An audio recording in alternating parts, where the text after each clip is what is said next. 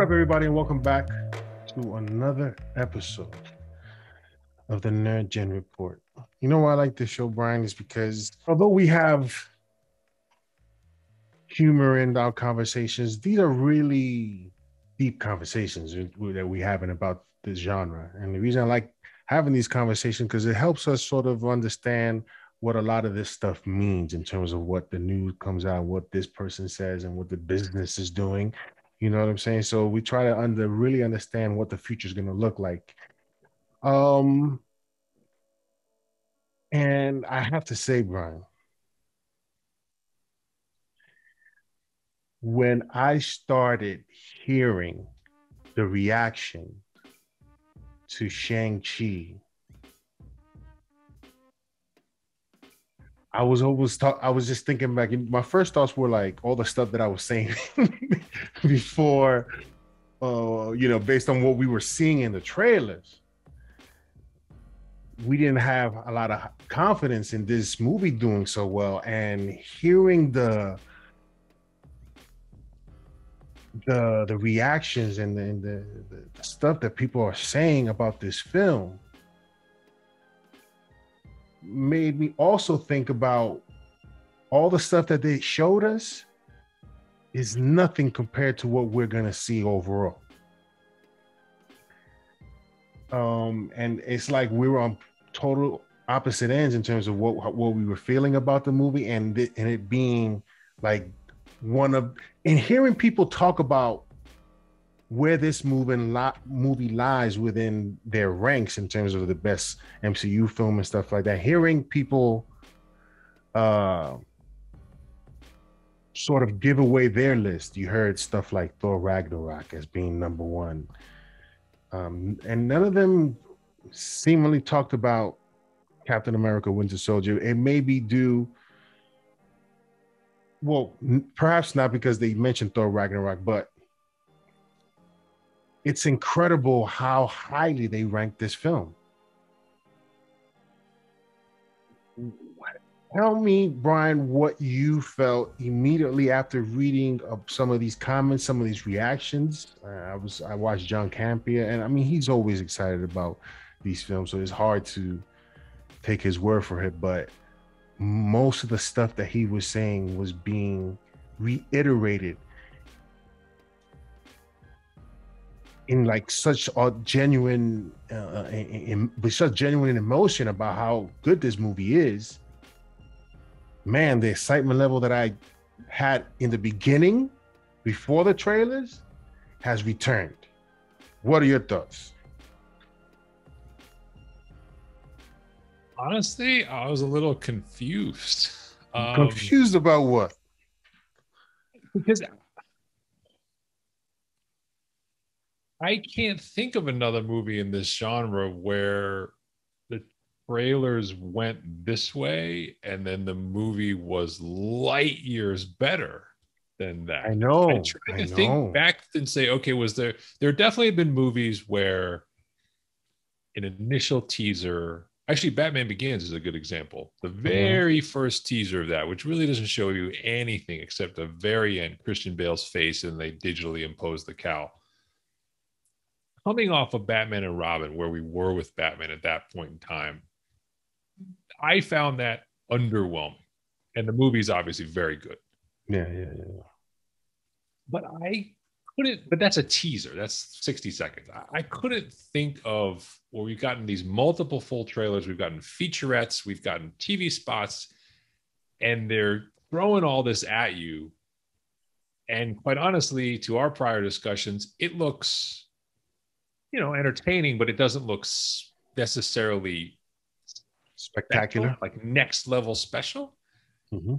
Doesn't line up with this. So it just got me scratching my head a little bit as to what's going on here. Like if the reactions are legit and that's the level we're going to operate on, and the stuff that's being thrown about, it's the range, right? So we're seeing some people really respond to the emotion, the story, the acting, which that part I probably would have, the acting, because of Tony Leung, I would have said, okay, that's probably the easiest. Yeah. And like Aquafina is always entertaining, and Simu Liu, as we said, pretty charismatic guy. I would have said, all right, I'll take the over on that. But then there's other people that are really singling out the stuff that you cared about, the martial arts, saying it's the best looking martial arts they've seen in a long. And that was Hollywood Reporter, I think, that said that. It's not a nobody. Yeah, man. And the best martial arts I've seen on screen in a long time. Like, that's a big statement to put in a reaction. That renews my confidence, though. That's what my confidence comes back. But that's what confuses me, because then I'm like, okay,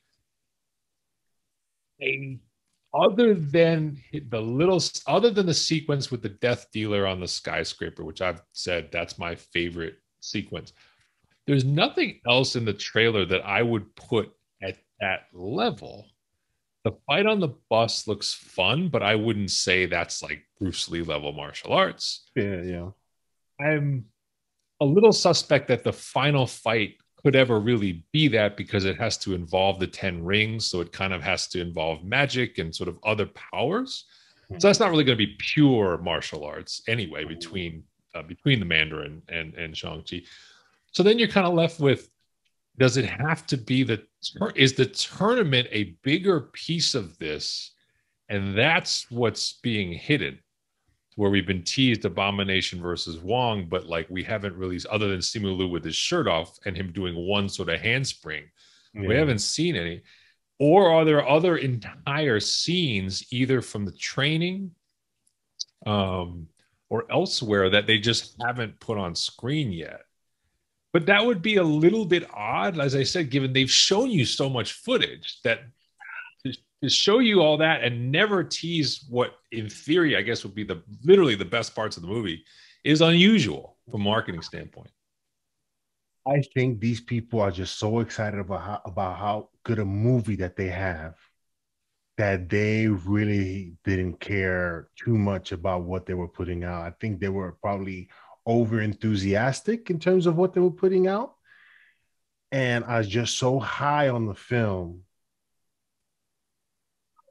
that through word of mouth, that first weekend, that it's going to be, or that first weekend, or when people first saw it, like with these reactions, the word of mouth is getting out there, and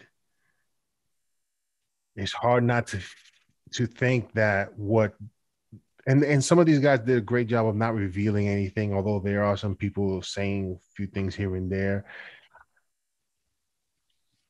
Given with the mid scene credit and the end credit that says stay for that. I mean, we obviously stay all the time, but they're like, stay for it, man.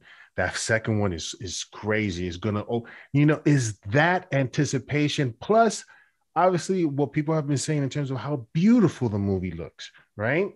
So and the chemistry between Awkwafina and Simu Liu. So there's a lot of things to look forward to in this film, based on the reactions and based on individuals having sort of similar feelings that we have towards the trailer. They weren't impressed. These weren't impressive trailers, right? And so before this movie came out and was seen by the people that they invited, they had the same sort of level of excitement that we had. So for them to do that switch and speak so highly of it brings my excitement back to where it was in the beginning. So, hey, I bought my tickets and was crazy about it. And we'll get into I don't know if you have anything else to add to this, Brian, before we move on to sort of some numbers and things. So you're all the way back. Yes, you're where? So how? Okay, scale of 1 to 10. How high did your concern level get? Like, what's the highest, most concerned you were? Like, what number? I was at a 7. Oh wow. Okay, so I didn't go. So and now you're at like a 1, 0. Yeah. I'm at like I'll say 1. I'm not gonna give it this perfect thing, but let's see. 1. Okay, so you went from 1 to 7 to 1. So I probably went from a 1 to a 5.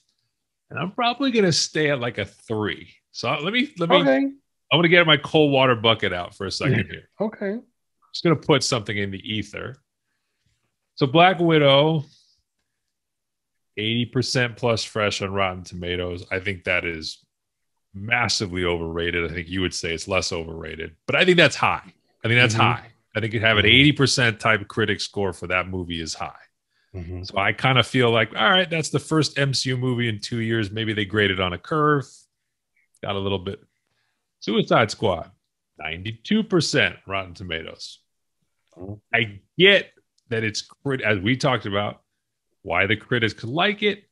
That is also overrated, in my opinion. And I think audiences agree with us that it is not a transcendent, like 92% is on par with Iron Man 1. That's on par with Captain America Winter Soldier. Like, that's on par with like Dark Knight. Like, nah, that movie's not in that class. Yeah.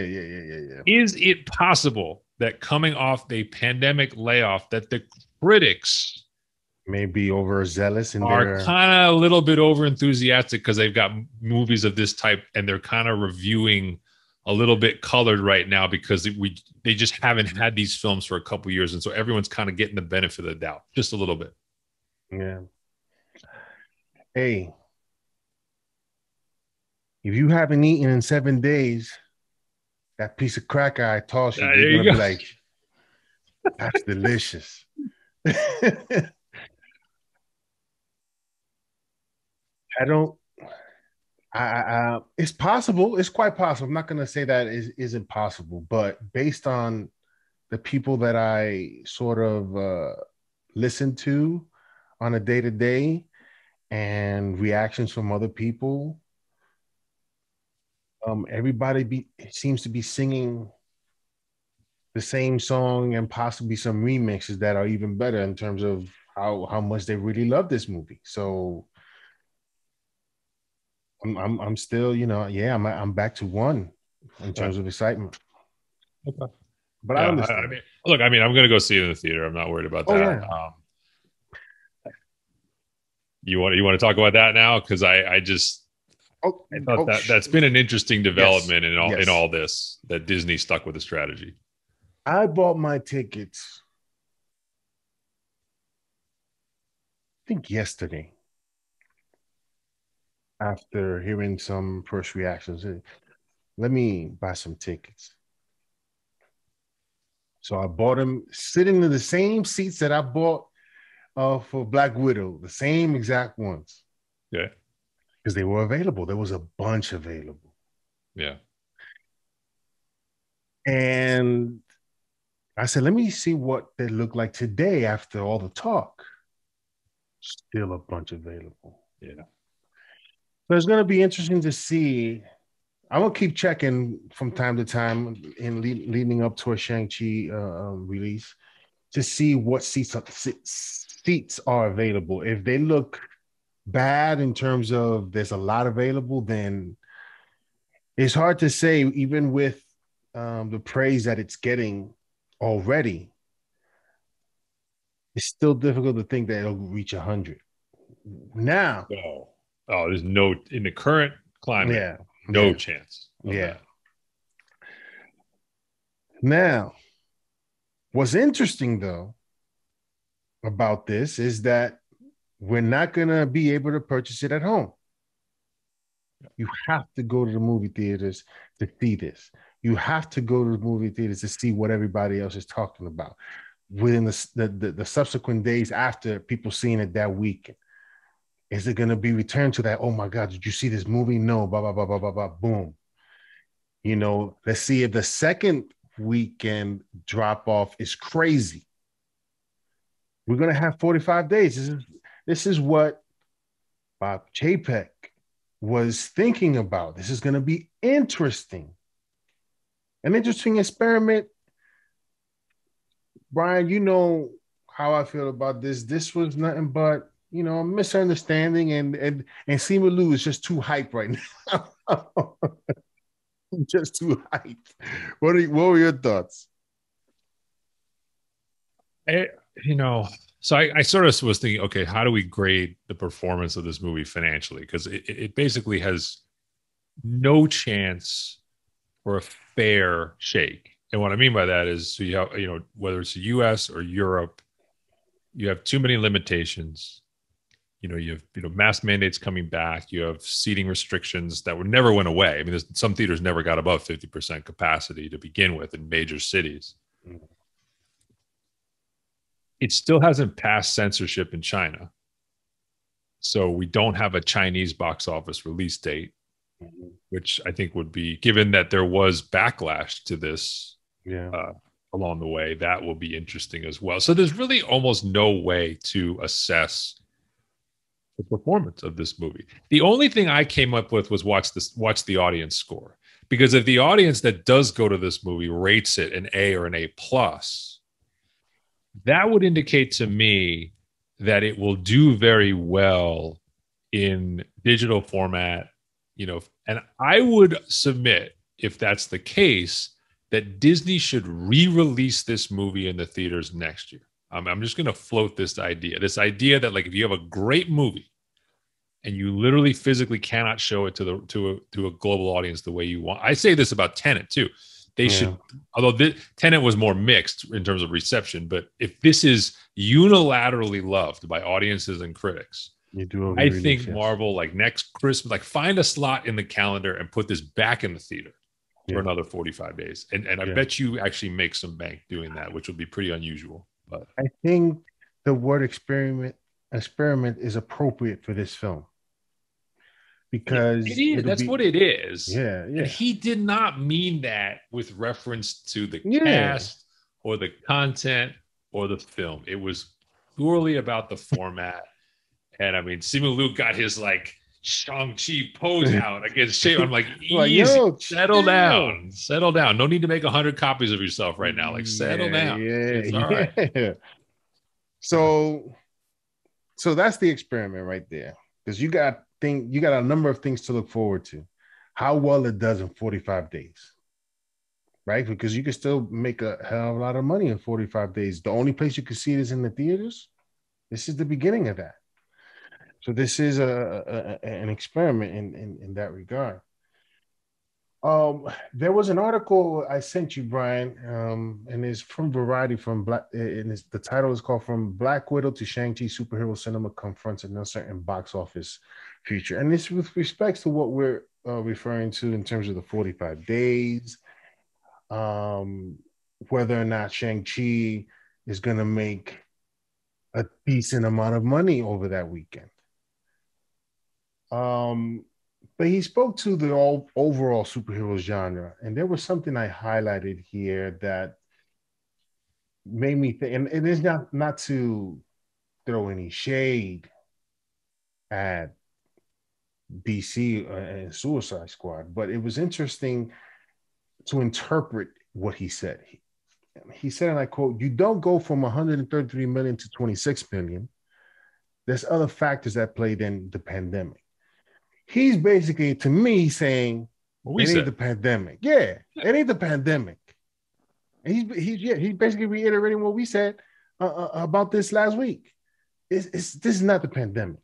He points to title confusion, the film's R rating, and explicit violence. I think the explicit violence had a lot to do with this, and especially a cast lacking any A-list DC characters.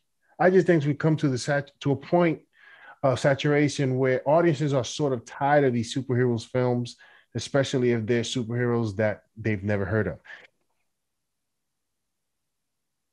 We said all this. And he says something regarding, we've had this conversation about saturation and fatigue. When I refer to fatigue, I mean, hopefully we don't come up upon a day where we don't want to watch a Marvel film or a DC film, right? But it's these obscure characters that nobody really cares. Like, imagine The Boys would have came out in the theaters. How do you do that movie without us with us not liking that film the way, you know what I'm saying? You got to look at Suicide Squad done in the series, then that makes you get to introduce and slowly build something. The Boys is successful because of that, and it's super violent.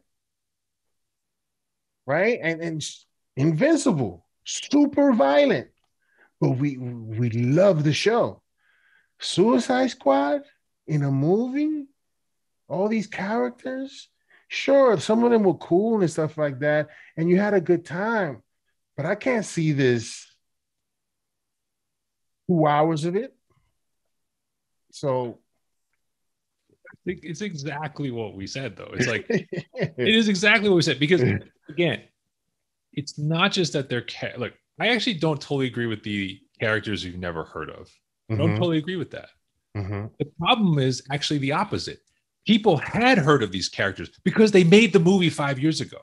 True. He compared. That's actually part of the problem. Don't tell me it's not. Like people sat here confused. And then not only that, I almost feel like the confusion was compounded by the fact that they had some repeats and some newcomers, which I don't blame who they brought back, except for maybe Jai Courtney. Way to get a check and get blown up in 5 minutes. Spoiler alert. But, like Waller, Kinnaman, Margot Robbie, no complaints about bringing those characters back. But I do think it added a little bit of confusion for people to see, like, wait, why are we seeing this character again in another movie with who now? And like, it's just too close. Yeah. Like, you think about remakes are inevitable, and there's so many sacred movies that are going to get remade that shouldn't get remade. But you know what? They don't make them 5 years after. Nobody came in 1980. No studio's walking around saying, "Hey, you know what? Let's remake Jaws right now." Nobody's saying that. Nobody's saying that. 50 years from now, 50 years from now, yeah, they might do that. 5 years, as I said, the characters that are durable, Batman, Spider-Man. Those are the characters where, as we saw, I'll give you another example. Amazing Spider-Man 2, 2014 movie, did meh, okay, not great. Spider-Man Homecoming, 3 years later, following Tom Holland's introduction in Civil War, does $1 billion. Nobody had a problem 3 years later seeing a new and improved Spider-Man on screen because it's Spider-Man and it's done well. Yeah. So, yeah, I understand people love the Suicide Squad and all that. But you hit on a key point with the boys. The art today on the studio side is as much about anticipating where a property is going to find its audience. You have to get that right. That's part of the equation. And like choosing TV over a movie, choosing R-rated TV, maybe over network TV. Those are critical decisions to make money on these properties. Like Suicide Squad, maybe this Suicide Squad will have a second life, in video or future video. Like maybe all of a sudden people will come back around to it over time. There are other ways to make money on a thing, but as we said, there's no franchise here for the immediate future. There is no you can't use these numbers in any way to say like, great, let's spend $200 million budgeting for Suicide Squad 2. Yeah. And we're sorry from taking it from a high note to this note, but this is mostly talking about the future of the superhero genre in theaters and on the small screen.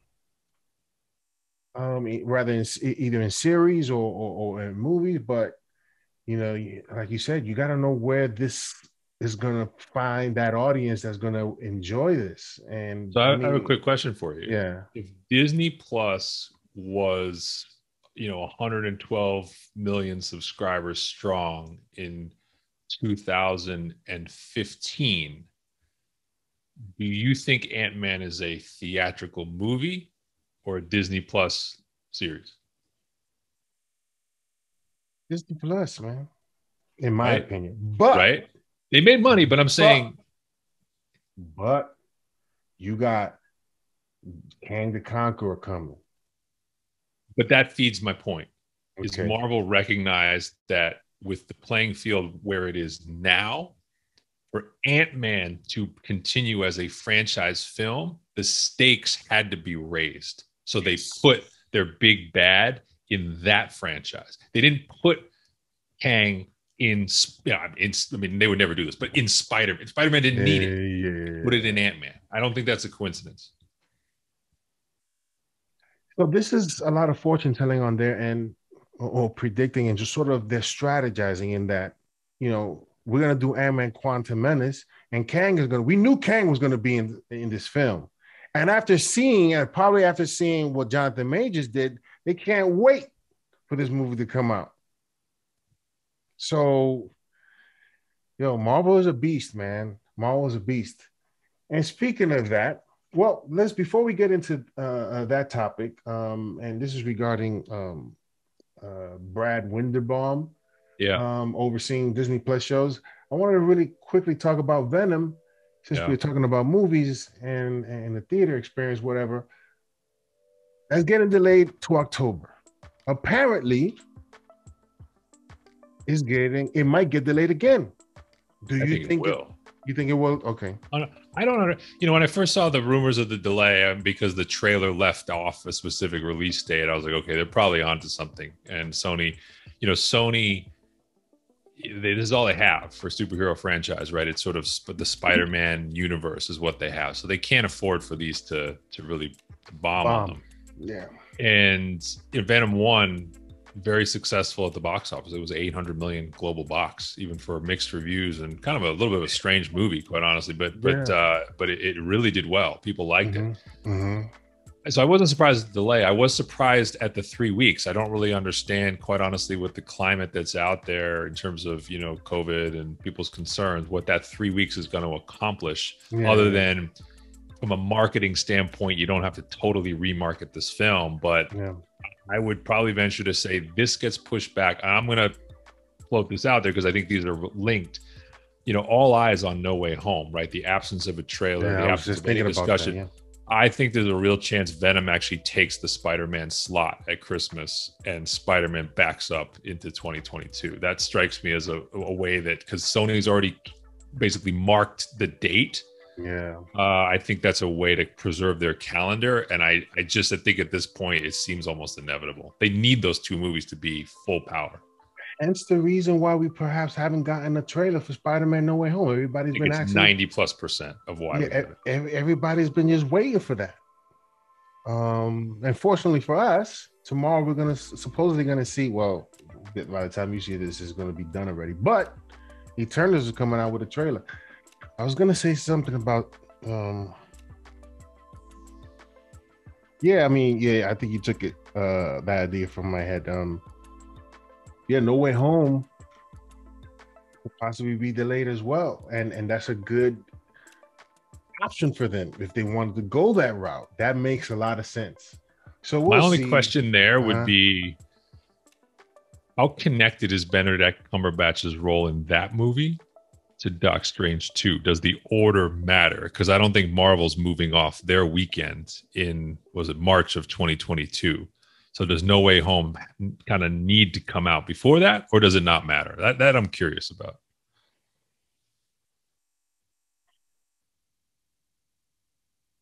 I think because of what's going on with and again, we have to have our conversation regarding Spider-Man, so I don't want to give too much away from that conversation.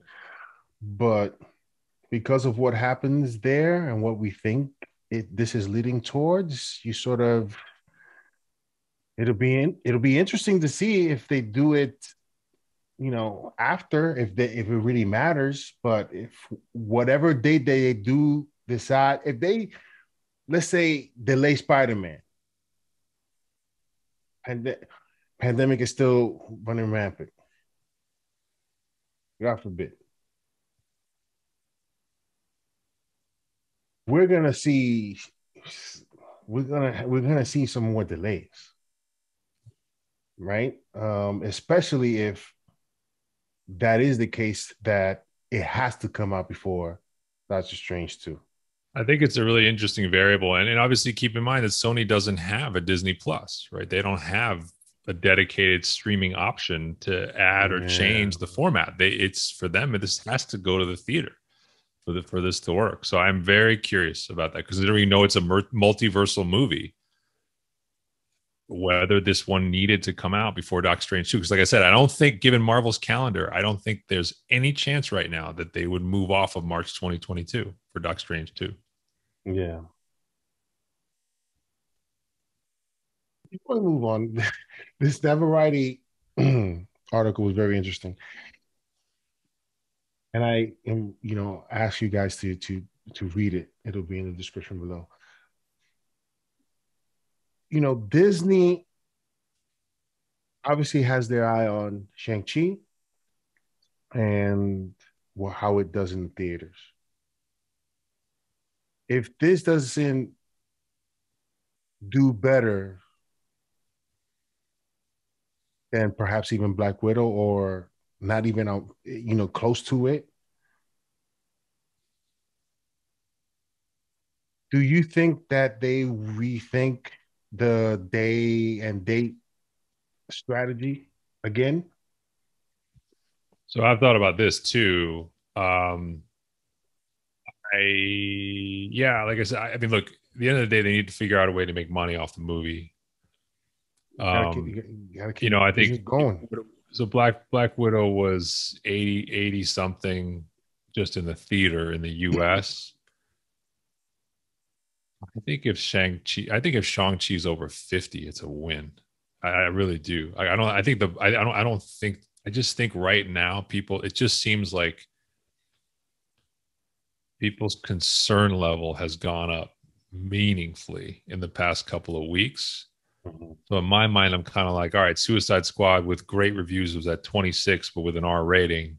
Black Widow was the high water mark with a day and date release at 80, 50, 55. Sounds like a pretty good number, honestly, with what's going on. I mean, F9 was 70. I don't see it.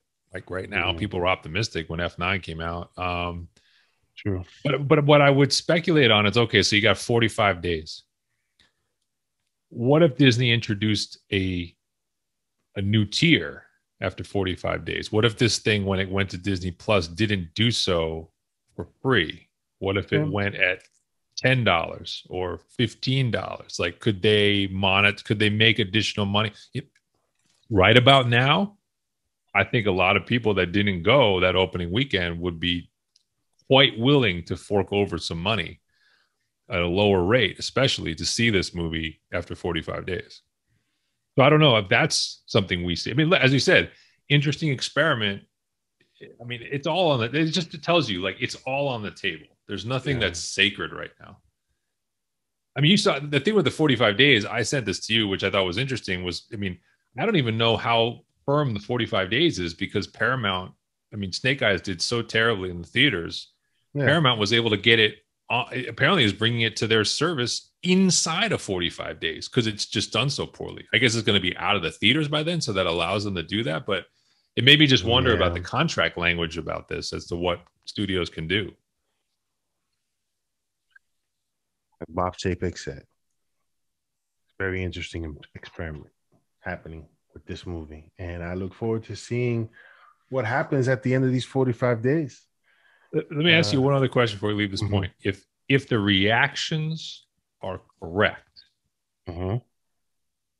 what are the odds you would see it multiple times in the theater? Me, I don't know enough people that like it as much as I do to go a second time. I'd probably just watch it once and wait. Yeah, I wouldn't go back. Even if it's like I'll wait 45 days. Would you think differently if there was no pandemic? Oh yeah, if it was okay. Yeah, I would. I'm confident that I would say, yeah, I'll probably go see it. I wouldn't hesitate. Right now, it's like I know I probably won't go. Okay. But if it's like, yeah, I'll see it again. Definitely. Because I think like obviously the path to 150 million, 200 million, $250 million weekends is you need people to see the movie again and again. Yeah, that's a big part of this. Yeah. Yeah. Yeah, which makes it interesting. Like, after the 45 days, do we try to get a little extra after this? I think you try. Especially if this movie is as good as everybody thinks it is. And I think Marvel content should, especially if you release it in the theaters, should have a little bit of a premium if you want to see it right after, you pay whatever he needs to pay to see it the first when it releases there, right? And then It's no, I everybody mean, yeah, it's no different than like honestly for years, like what they've done on like iTunes, right? It's like the movies yeah, in theaters, then it goes to iTunes. You can buy it for like yeah, 20 or $30, and then you ultimately you can rent it. They yeah, always used to have that. So yeah. I mean, I bought Batman Long Halloween 1 and 2, there you you go. know. Let us move on from this topic. We've talked about it quite enough, but I hope you get the gist of where we're heading towards based on that conversation. Please let us know in the comment section below. Do you agree with a bunch of the stuff that we said? Because there's a lot of stuff we said there. I don't know if you'll catch all of it, but let us know in the comment section below. Brad Winderbaum will oversee Marvel Studios Disney Plus shows.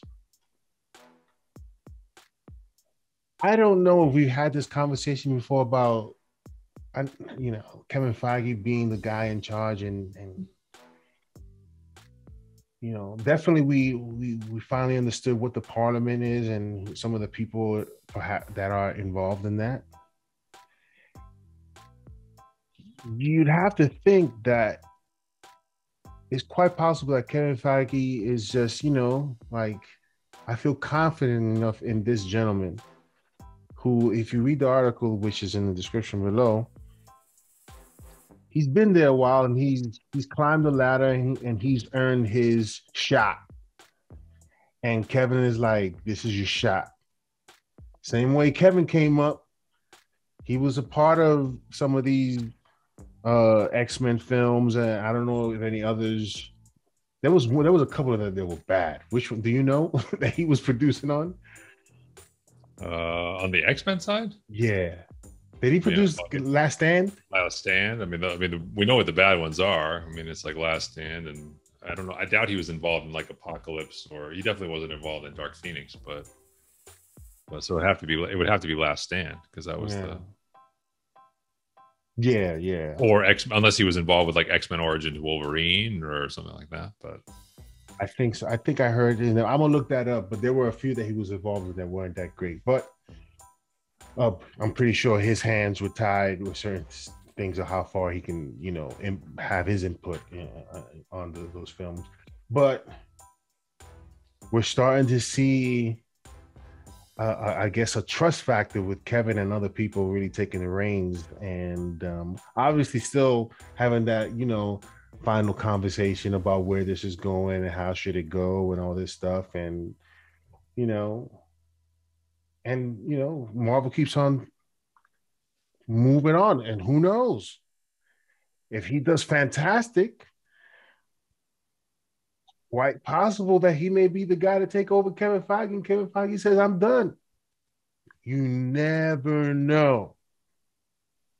Brian, what were your thoughts on this when you saw this? Yeah, look, I mean, we had a discussion a long time ago, which was the whole thing about Kevin being stretched too thin. And what is Marvel and Disney going to do about that as the empire expands, right? And so we're getting our answer, right? There's the Parliament that's always existed, and now we're seeing the keys to various parts of the kingdom being given to some of the underlings. Mm-hmm. They're obviously going to keep it in house as much as they can, and so you're going to see that ascension. Not the least of which is, when I see an announcement like this, part of it also to me is you have to think about the competitive landscape. We've talked about, we know Discovery is, Warner Discovery is going to be hunting talent in the next 6 to 9 months. Like, if this is a guy that might have been on the radar to get picked off, Kevin was like, "Hey, man, you want to throw him some bones, right? You want to be like, hey, like you're not going anywhere." But look, I mean, this is the inevitable challenge, right? There's only one Kevin Feige. Nobody's perfect, but there's only one Kevin Feige. And in the same way that like all these great directors start production companies, right? So they start to help finance other films and other directors. And it's like, but there's only one Steven Spielberg, right? It's like he can have Amblin Entertainment, but there's only one Steven Spielberg. So it's up to these people to carry on the legacy, try to improve it, add new wrinkles to it. And it's the kind of business where, look, if they are or imitations of Kevin Feige, the audience will let you know that pretty quick. Yeah. So, not all of these people are going to succeed, but it is the necessity of broadening a universe is you have to broaden the management and you have to broaden the operational infrastructure around these to have any chance. Because Kevin Feige, as great as he is, if you forced him to micromanage every single one of these, it would ultimately dilute the quality because even he can't be everywhere. Yeah. And I think we first started having this conversation when it was announced that he was doing a Star Wars film. That's when that's when we first started talking about it. So and this was what, last year maybe. This is a lot. Stick with us, people. We talk about stuff and we end up here, right? I feel like Brad Winderbaum though is the he's like in the office with Kang when that announcement's being made, right? And then Kevin's as Kang being like, I knew everything that was going to happen. Like, now it's on you. Yeah, it's up to you. Word. I mean, just think about the responsibility Kevin has had for all these years, and to give a piece of that away into to someone you trust. That's a deep conversation. It's especially when these are characters who pass back and forth. Right? This is not, hey, here's your sandbox and here's my. No, these characters go between small screen and big screen. So you screw one of these up really badly. Yeah, it has ramifications elsewhere. Yeah, but that's why that conversation between Kevin and himself has to happen, and it will happen. Next up, Anthony Mackie officially signs on to star in Captain America 4. Now, I don't know if we had some announcements almost immediately after the Disney Plus shows that there was a Captain America 4 happening, correct? There was not a confirmation from Disney. It was reported that it was happening with the show handlers from Falcon and the Winter Soldier being the writers, I believe, for this new iteration. Why do you think it took so long for this announcement to take place, that Anthony Mackie officially signs on? Do you think there was some negotiation happening in between that why it took so long for this? I mean, because you would think that Anthony Mackie would be like, oh, I'm in, right? And yet this time frame from its initial report to now seems like a long time. What are your thoughts? I think I know nothing. I think it had to do with two things. Number one is I think it connects very tangentially to the Scarlett Johansson lawsuit. As we talked about, these are the next generation of contracts. So I think there's some really careful negotiation on the studio side and the actor side to figure out, like, okay, depending on how this movie's released, how do I get compensated? I think the second piece of this is, like I said, because these characters have become fungible between the streaming service and the big screen, I think some of the contract language probably centers on what exactly is he obligated to do here? Is he signing up for Captain America movies going forward? Are there options for him to do seasons of Falcon and Winter Soldier or appear in Disney Plus? Like, I think these contracts are more complex than people realize now, because this character can move across different types of properties. I just think when you have that at stake, it's going to take some time, even if both sides know that we're going to get this done. So that would be my best guess. Yeah, that sounds about right. Next up, Secret Wars. Before we move on to Secret Wars, I'm quite certain that you would agree that this Captain America 4 is going to have something to do with Secret Invasion. It's going to be connected to Secret Invasion heavily. Mm-hmm. Right? All right, let's move on. Secret Wars comic writer says Marvel is developing a live action adaptation of that storyline. There's been multiple storylines of Secret Wars, 5 actually, and I just read that today. One of them has close ties with the multiverse. One of them had to deal with that, and I think because of what happened with Loki at the end of Loki, and what we already were thinking about, these wars, these multiversal wars. To me, when I heard that and saw that, Secret Wars, right? So I think they're building towards that. Obviously, this is going to be a big, huge film. This is no confirmation. This is more rumor, but like a big rumor, correct? Well, the article is very specific about interactions between the writer and representatives from Marvel. They're not exactly all in the most favorable light either, but it does sort of indicate talks have been had. And you called this a long time ago, and it seemed like we would get here in some form. I don't know that they're the talks also seem to indicate they're looking for an adaptation that may be an amalgam of some of the Secret Wars storylines versus saying we're going to pick one and that's going to be the one. So I think, again, Marvel's probably going to play a little bit loose with its own canon to translate from pages to screen. One last question before we move on. Do you think we're going to get some connection to the Beyonder in this storyline and how they build this? Because that's a whole nother thing right there. It's like, how do you introduce that guy? But go ahead. Yeah, look, I certainly think it's possible. We didn't have a follow-up to the Henry Cavill talking with Marvel discussion, but I did see one story cross where he was connected to Adam Warlock.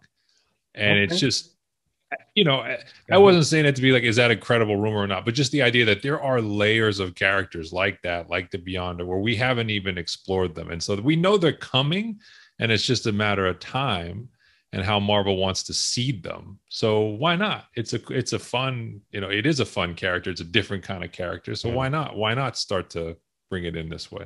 Quite honestly, Brian, the only person that can play that character, and I think that would be so dope. Give me one name you think I'm thinking. Well, I think you already said it on this show. Ooh. Keanu. Yeah. Keanu Reeves is perfect for the Beyonder if they attempt to go there. He's perfect. I think he would do it. You think, hell's yeah. Why wouldn't he do it? You don't got to do nothing. You don't got to do nothing. I don't know. And before we move on, I don't know if you've seen some of the photo leaks of the God Butcher. Yes, Christian Bale. Yeah. That looks pretty. It looks pretty. It looks nice. It looks really nice. It looks barely recognizable, but it looks very true to the comic. Although we don't want to get down to the Thor 4 discussion here, but I will say that the way Suicide Squad played out from the standpoint of like the way critics lapped it up and then the way we ultimately kind of felt about it. Yeah. There's a little bit of that. Oh yeah, definitely. Little bit of that with Thor 4, right? That fear of it's going to be goofiness. Yes. Yeah, a little bit of that same thing.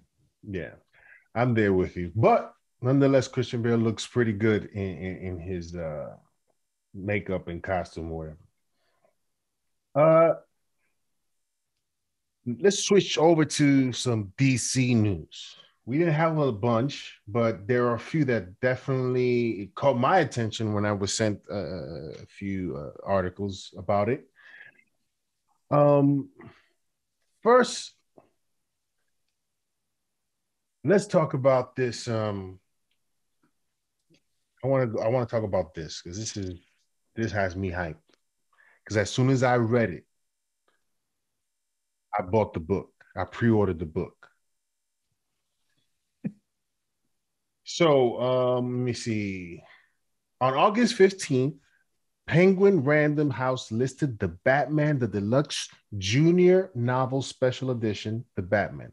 According to the publisher's description, the novel will be a prequel to Matt Reeves' feature film and will be released February 2022. Now, this article that Brian sent me from Sports Skeeter, the article talks more about the PG-13 rating that it might get and the reaction that people were having towards that rating. Brian, doesn't change anything.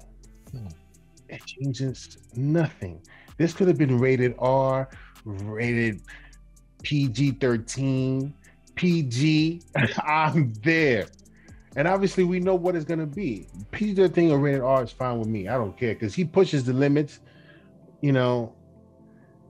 And it's just, it is what it is. And again, I stand firmly as this movie, hoping everything is okay. This movie is going to be the best performing movie that year. I think it was always going to be PG-13, and quite honestly, the line for what PG-13 is now is pretty intense. I mean, you can really get a lot on screen, where like that's not a concern. And you know, if Matt Reeves has an R-rated cut of this and they want to throw that up on HBO Max afterwards, great. That probably just gets them a little more viewership. But like, I don't think the rating makes or breaks that movie. No, how you feel about this movie. No, absolutely not. Absolutely not. The world building is interesting though, right? The novel yes. as a prequel, the Gotham TV series that he's working on. Like, this is a pretty expansive project that he's put together around the character. Brian, I haven't read a book, like sat and read a book for a minute since probably since the last book that I read was, I think, The Hunger Games. That was the last book I read. But I had read, you know, like Batman No Man's Land, Batman Kingdom Come. There were some Marvel joints that I read, like novels and stuff, and I enjoyed them very much. And this one, as soon as I found out about this, is like, I gotta buy it. I gotta buy it. And it's especially when, you know, I every time The Godfather comes on, I watch it. And lately I've been watching these YouTube videos where they sort of break down certain situations, because Godfather, if you're watching it for the first time, there's a lot to understand there. Yeah, that's fair. Right? There's a lot of subtle things that people say, and all that stuff means something. And so when I'm listening to these YouTubers talk about it, they also go back to the books, right? So to give you more context. So this book, I think, is going to be very important for me anyway, to sort of further immerse myself into that world when that movie comes out. What a great tangent. By the way, on the Godfather thing, like I'm of the mind that if it's your first go, watch 1, watch 2, and then watch 1 again, because the way they set up 2 was sort of the prequel and the current. It sort of connects you back to the performances in 1, yeah. And you kind of actually appreciate them more once you see where they go with them in 2. Yeah, it's funny you talk about that. This generation, it misses out on this. The novelization of event movies was such a big deal. Like when we were kids, like I don't know how many of those you had or bought, but I remember like because back then, like they would put the storybook out before the movie came out. It would be like a month or 2 before. And there would always be like some photos from the film or lines in the storybook that would not make the final cut. Mm-hmm. Like if you read the original Star Wars storybook, which is pretty valuable these days, there are scenes in the book which were in the original cut that are not in any of the editions that made it to the final screen. You can find the scenes on YouTube in the deleted scenes. Okay. But it's just interesting because back then, like you didn't have the internet. You didn't have, shorts. You didn't have all these things you could do. So you just read this book, and the book would tell you, like, if you really wanted the spoilers, it would kind of tell you like what was going to happen in the movie. But then you watch the movie and realize that it wasn't exactly the same as the book. So it was like your one clue into how things were changing and being edited. So I miss those days. Those things were always really fun. Yeah, man, I can't wait to read the book. Um, and I can't wait for that movie, man. That movie, I think, is going to be very, very well received, and it's going to be the best thing we've ever seen in regards to Batman. Michael Keaton being the best. And speaking of that, Michael Keaton didn't understand his Batman return at first. Now, Brian, Michael Keaton looks like a smart guy. The fact that he had to get people to come and explain this to him, and granted, he's not, he's not into the superhero genre film like we are. So he may not understand certain things in comic books and references or whatever the case may be. But the fact that he had to reread the script and he's going through and he's taking time understanding. We get to see this movie the first time and get your reaction, whether we understand what the hell is going on and how. I would want to be in that room, him explaining the multiverse to him. Tell me, because I want to know. We know about the Marvel universe and the multiverse. We know about that. We saw it happen. We understand what's going to be coming within the MCU and how this event changes a whole bunch of stuff. We understand it. With this, we might see it for the first time. I believe we are going to see it for the first time and how this multiverse works. And it's not Flash from the movies showing up in the Flash from the show episode.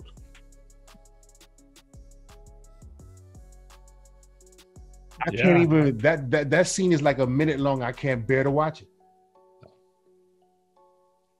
Well, look, I mean, I made this point during Loki. I was like, people probably don't appreciate what they accomplished there with the exposition, right? Now Loki is actually a great rewatch, but you don't actually need to, because between Kang and Miss Minutes, they explain the rules pretty concisely. Those are the cliff notes right there. So when we read this, the risk is that they put it up on screen and you just go like, what? And it gets too confusing to where you don't actually want to go back and rewatch it and unpack it. Now we will, because that's what we do. Yeah. But the mass audience, if you throw them for too much of a loop in the outset of the multiverse, and you don't establish, solid boundaries for what you're trying to use the multiverse for, it can go off the rails really quickly. Yeah. And I thought it was interesting. Michael Waldron did an interview where he openly said that the Kang scene in the Loki finale was inspired by the architect scene in Matrix Reloaded. Then he added, and I thought this was classic. At the end of it, he said what he said. He goes, "Except if it was good." That's what he said, and I was like, "So he got that was really confusing." Wow, that was really confusing, and he's like, "So we want to do that scene, but we want it to make sense." Yes, man, that's gangster right there. For those people who say, "Oh, I understand," that's you. I mean, hooray, no Scooby snacks. I don't have any. Great for you, but if my kid doesn't understand the equation, it's like what I have to show him. But we only have this 1 or 2 hour movie to get what you're trying to tell me. That's it. After we leave that movie, who are you going to talk to? You're going to have to watch this movie again or just watch that scene again and over until and it's just too much. It's just too much. So whatever. But I think we know now why it was taking him so long to officially sign on. Remember, he was saying, it was his schedule, and it was COVID protocols, and it was like, no, he didn't understand He didn't what he was understand what the doing hell in the he's doing, movie. yeah. And that's what took a while before he said, okay, I'll do it. The Affleck thing. So, I mean, you've probably seen this, but it does seem like a fairly large and growing legion of fans has turned their attention from Restore the Snyderverse to trying to resurrect the Ben Affleck like Batman film. If they do it, hooray for them. I don't think they're gonna go that route. I think they're gonna see what happens with the Batman, and after it does gangbusters at the theaters, they're gonna be like, "Nah, we don't need this. We don't need this. We got this monstrosity over here. This is do just fine." Next up, Cobra Kai star Xolo Maridueña has been casted for Blue Beetle. This is going to be coming out on HBO Max, correct? Yep. This is a perfect example of one of these films. Although, could you make a case for Blue Beetle going up on the screens, Brian? I can make the case, but I think this is the safer place for it to start. And I still submit if a show in its initial run goes truly viral, I don't think it's impossible that you could then make it a movie for the sequel. I don't think that's impossible. Is this a show or a series? I think it's a series, isn't it? A limited series? I could have sworn. Or was it a movie? I think it's. Is it a movie? Okay. I think it's a movie. Okay. Well, either way, I still think if it does big enough business and views, you could then make the sequel on a big screen. Certainly. So let's see. I think it's a perfect casting.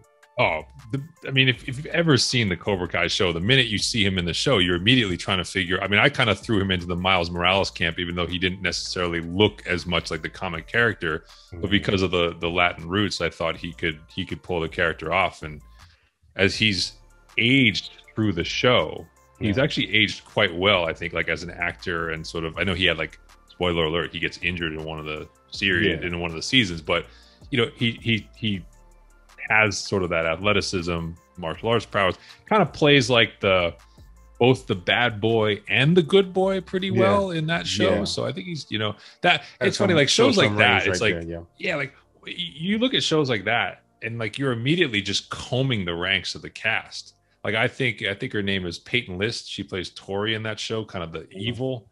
You needed a young kind of antagonist for a Marvel or DC show. She could easily do it. Like you just look at these shows and you're like, they're ripe with talent that could move into the genre.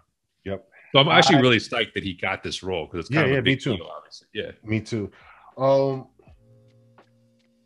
I was first introduced to Blue Beetle in Young Justice. So based off of that, and I love Young Justice. I don't know if you've ever seen it. I don't know if you guys have seen it. If you haven't, I suggest you do see it. Young Justice cartoon. And when I heard this casting, I was like, this is perfect.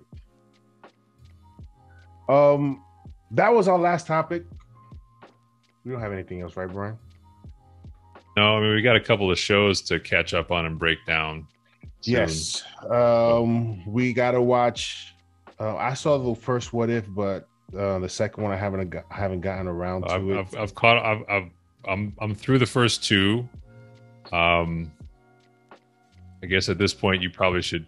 Well, we'll see how the rest of the series goes. But at this point, you should probably take my show rankings, crumple them up, and burn them because I've been upside down on this. We're gonna revisit that. Don't talk about it. We gotta revisit that. So we can see how badly we did, or how good we did. But yeah, that's our show for today, and we ask that you please hit that like and subscribe button, hit that notification bell, share with your friends, and really do appreciate everyone who comes and listens to our show. And Brian, any last words, man? I mean, I don't know about you, but that Shang-Chi early reactions and the way people are talking about it, I just can't stop thinking about it, man. I'm with you. I'll be there opening weekend as well, and very, very excited to finally see the character on screen. So yeah, And we got to do something real quick after at least spend like 10-15 minutes talking about the Eternals trailer when it comes out, because I have a feeling they're going to show us something big in this. Ooh, okay. Literally. I think they have a feeling they're going to show something big in this. And that's our show. We'll see you next time.